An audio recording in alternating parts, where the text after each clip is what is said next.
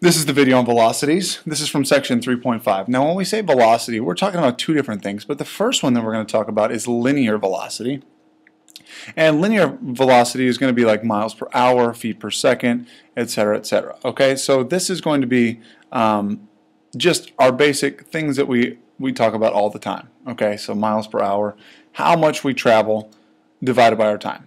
Our angular velocity, we're going to use this letter here, and this is called omega. O-M-E-G-A, omega. And what this is going to be is basically the same concept, except it's going to be theta in radians divided by our time.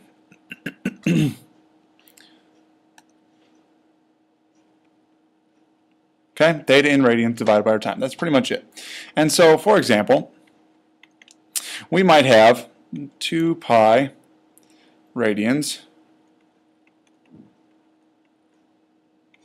and we might divide that by 20 minutes. We might get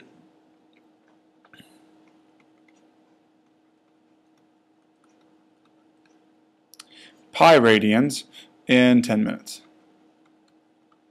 Okay, that's pretty much it.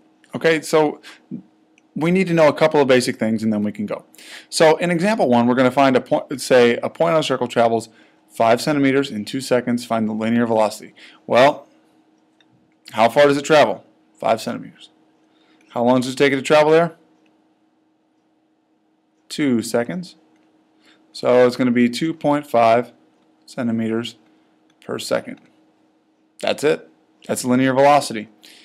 As far as angular velocity is concerned, it could be a little bit more difficult, except we remember that it's theta in radians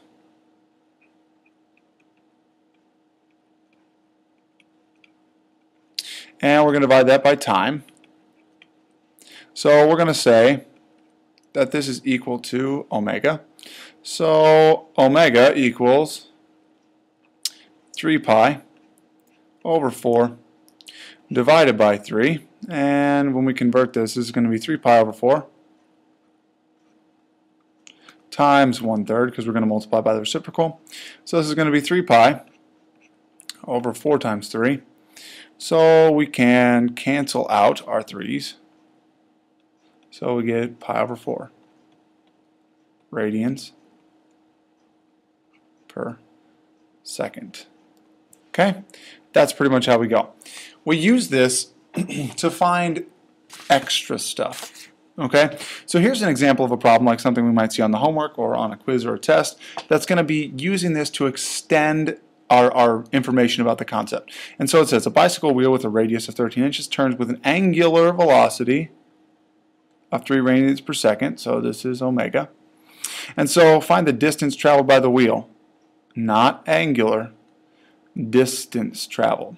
Okay, so let's imagine that we have this bike wheel here. Okay, it's got spokes, and what we're asking is, if I put a point on this bicycle wheel and it's going around this way, how far is it going to travel in a minute?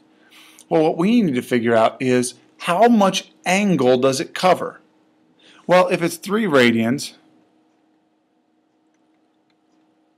in 1 second, then that means 1 minute equals 60 times 3, because 60 seconds is 1 minute. So our angle, theta, is 180 radians. That's how far it goes in a minute, because if it travels 1 second is 3 radians, it travels 180 radians in a minute. Okay? So now, if we want to find this arc, because really, aren't we just saying we need to find how much of an arc this travels in a minute? Because if it only went halfway around, it'd be half of the arc. And so what we are finding really is arc length. And because we have theta is 180, and we're going to multiply that times the radius, we can find our arc length, because this is the angle that it's traveled, and this is the radius. And so when we do that, we get 2,340 and our units are inches. Okay? You see how that goes? And so if we want it in feet, okay, we could say 2,340 divided into 12-inch segments is equal to 195 feet. That's how far we go in 1 minute. Okay, and so we're going to be using angular velocity and linear velocity together to find these various distances. How far does a wheel travel? How far can we roll something? Different things like that, okay? So thanks for watching, guys. We'll see you next time.